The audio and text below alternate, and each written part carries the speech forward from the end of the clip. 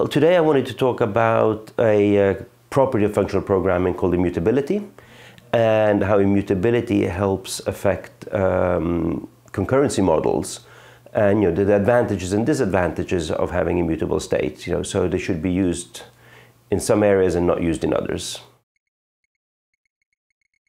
If you remember, when you were back in school, they used to go in and teach you the equations. Say y is equal to x squared minus 1. You did your calculation and then you figured out what y was. And that worked fine until they started teaching you to program. All of a sudden, when they were teaching you to program, what you got was x is equal to x squared minus 1. And all of a sudden, they introduced mutability into the whole equation, where you had values, but then you went in and changed the values. This started causing kind of confusion, and because it's wrong. It kind of defies the laws of mathematics. This is wrong. It shouldn't be that way. Even when you program, you should have y is equal to x squared minus 1. And this is an example of an immutable state. So immutability, that's the idea of something can change, right? So x is something and then it can become something else. That is correct. So mutability, what you do is you change some parts of it and you retain some common bits. So that's mutability. You basically, the value changes, or some parts of that value change. Immutability, basically, you share what you can and copy what you can't. That's a way of seeing it. Let's look at how immutability and mutability affect concurrency models. Concurrency-oriented programming is when you have processes as your main building block of your system. And concurrency itself, what you do is they don't have to run at the same time, but you model it that way. So they could, in theory, be running at the same time. And it's an easier way to reason and an easier way to code and program.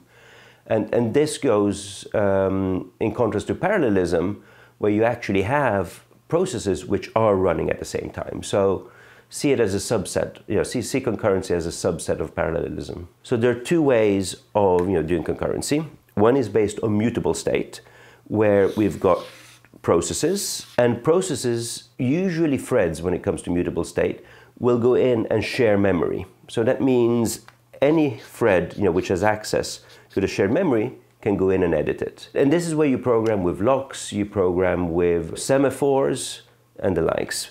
And then you've got no shared memory, so you've got concurrency models with immutable state. And in those cases, you've got processes, and processes do not share memory, but they communicate with each other through message passing. So they communicate with each other by copying the data from one process to the other.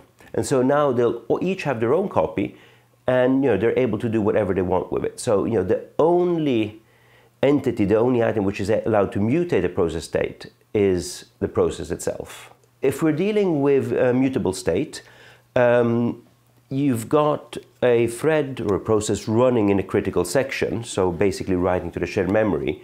What happens if something goes wrong? So what happens if the process terminates? What you need to do is you need to go in and terminate all of the threads which have access to the shared memory, because you do not know, what state the process which terminated left the shared memory in, and it could potentially be corrupt.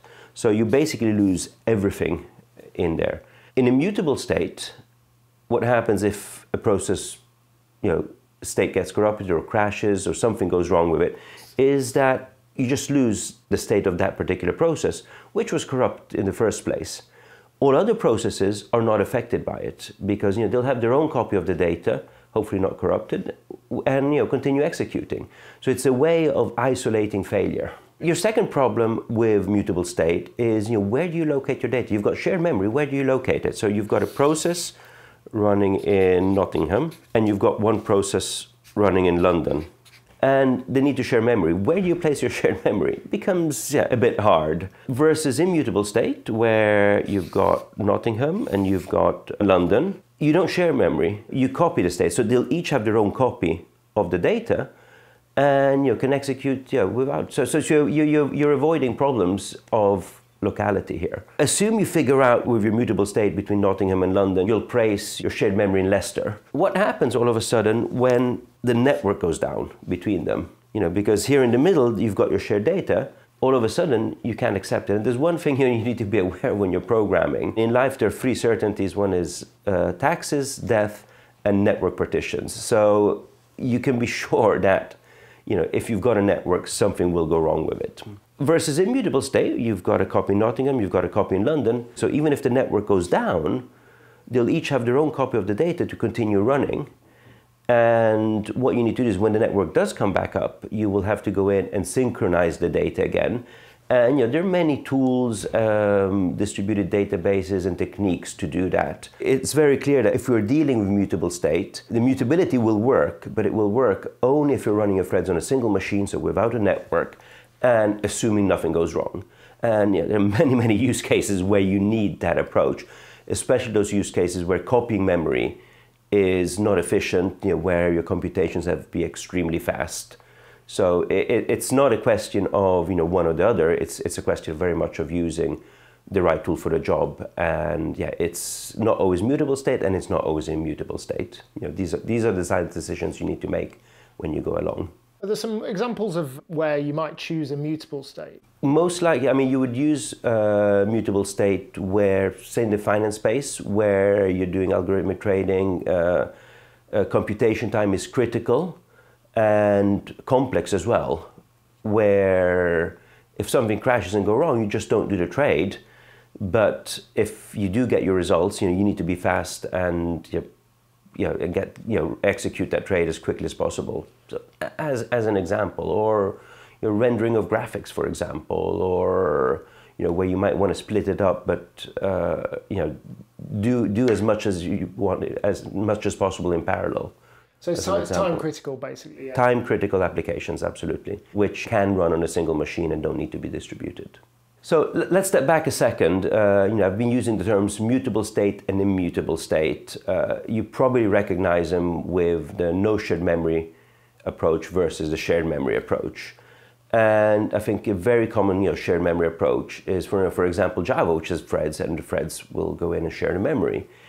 And what I'm seeing happening a lot out there, though, is applying techniques from immutable state to processes and threads with mutable state. So what happens is that you only allow the thread, which owns the data, to go in and mutate it, and and that resolves and addresses a lot of the issues we've discussed now. So it's again very much the right tool for the job. So if you look at modern architectures today, everything from embedded devices to supercomputers, they are based on heterogeneous multi-core architectures, and most of them are by nature distributed. So I think what we've been looking at today is basically the future of programming. Future programming languages will be concurrent. They have to be concurrent, and they'll have a concurrency model based on immutable state. So immutable state being one of the properties they've inherited from functional programming languages.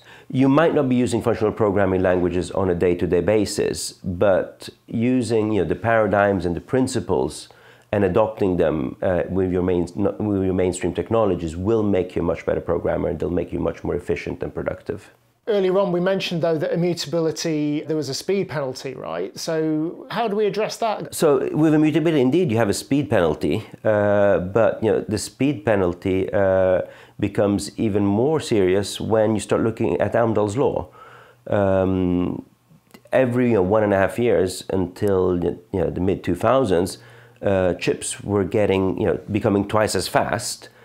Then Amdahl's law, because of Amdahl's law, they've hit the limit, and now you need to you gain speed through multicore.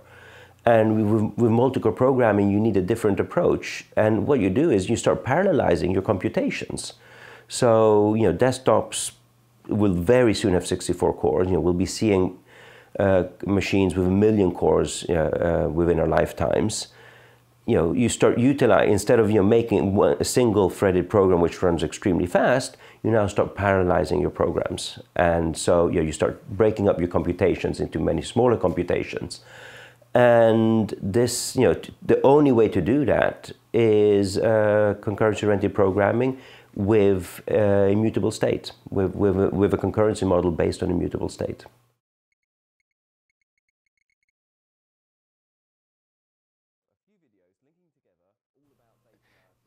Yeah, that you seem to have, you seem to have been hung by your own, what was it called? Busted, yes.